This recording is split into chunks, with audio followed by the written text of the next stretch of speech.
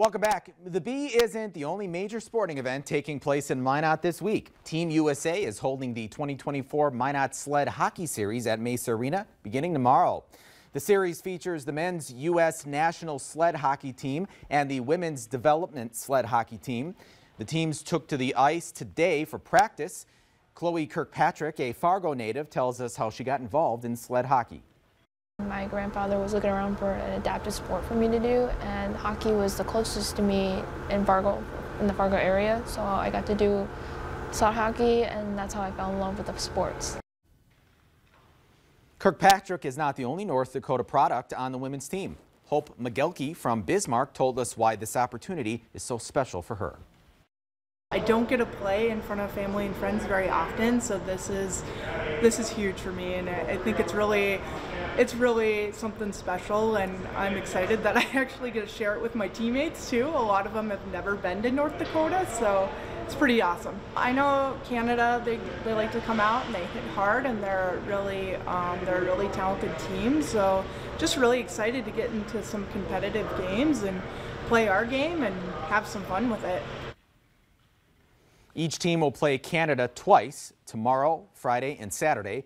The men will face off at noon and 1 p.m. tomorrow, followed by the women at 3 and 4. The U.S. national para-ice hockey team took a break from the puck and replaced it with a curling stone tonight.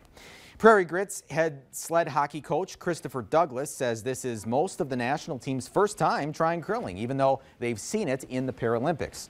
He says this season was also the first time that Prairie Grit tried adaptive curling. It's gone over very well, and the kids are absolutely excited to move forward, and we'll see what happens next season. Maybe we'll have. He says the idea to host the sled hockey national team came from members within the Curling Club and Minot Air Force Base's Curling League. Now, that Minot Air Force Base League is the only official military league in the United States. League coordinator Wesley Mason says he knows this because he says he found out when he tried to establish a military curling championship with other bases. The base has been competing for the last 6 weeks, and they're currently in the semifinals to determine who advances to the championship match among themselves. Mason is also cooking up more plans with neighbors across the border. Moose Jaw, right across the border, they have a Canadian Air Force base there, and they have military curlers, so we might get an international championship going next year. Sounds like a lot of fun. He says this year the base had 11 teams, and they usually have 4 to 8 people per team, depending on their schedules.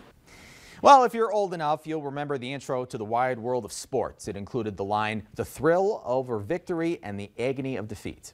The Killdeer boys basketball team got to experience the thrill of victory and earn the Cowboys a place in a state tournament for the first time since 1953. Jackson Reese made a putback just before the buzzer in a Division A state qualifier this past weekend against Stanley.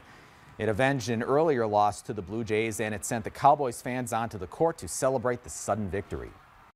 We said if they make it, we're going the length of the court. We didn't want to use the timeout. We practiced that. We wanted to get the shot up because we knew it would be an overtime, which we just come out of, so we're confident there. But Jackson always puts himself in the right spot to make the plays, and he made it. Then I think I was on the court before the buzzer went off, so I hope they don't look at replay. But hey, we're here now. Jackson's been making plays like that all year. We believed in him. We just had to get the ball up the court, and we knew one of our guys was going to get the finish. So we're proud of our guys. Well, the Cowboys certainly understood the historical significance of their victory, and it was something they even talked about before they headed to Newtown for the game.